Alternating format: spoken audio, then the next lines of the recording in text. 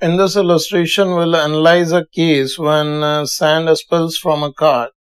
Here we are given that a sand cart of mass m0 moves on a horizontal smooth surface due to a constant force F. And at t equal to 0, cart starts from rest and through a hole in bottom, sand spills at a constant rate r kilograms per second.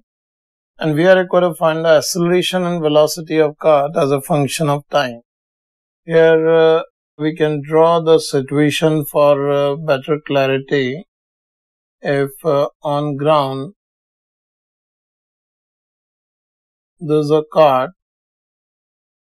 which is being pulled with a force F and it is having sand, and at any time t its mass is taken as m, and it is given that through the hole at its bottom sand is spilling down at a rate of r kg per second. So at any time t the mass of cart we can write as m0 minus rt.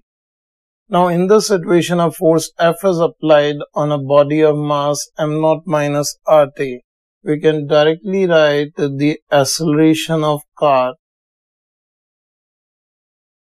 at time t is A is equals to, which can also be written as dv by dt, and that is equals to F divided by m0 minus rt. Here I have directly written the acceleration without considering the variation of mass, because mass is leaking out at the same speed with which the cart is moving. Say if it is moving at a speed v, the sand which is spilling out is also having the speed v. Or if you wish, you can solve the problem in the similar manner which we have discussed in concept videos by using impulse momentum equation at time t and t plus dt. On solving the equation, you will get the same result. I wish all of you must verify the result by using the traditional method. So here if we further solve it, we can write dv is equals to F by m0 minus rt dt. And if we integrate this expression at t equals to 0, we know the speed of cart is 0. At time t, the speed increases to v.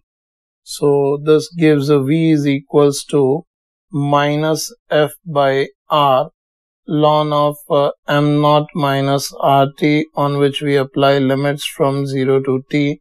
So this gives minus F by r.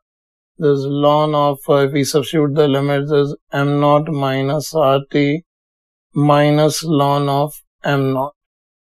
So on further simplifying the value of v we are getting, we can take this negative sign in, and this gives us F by r ln of m0 by m0 minus rt. This is the velocity of cart as a function of time. This is an answer for this problem. And here is the answer for acceleration of the cart as a function of time.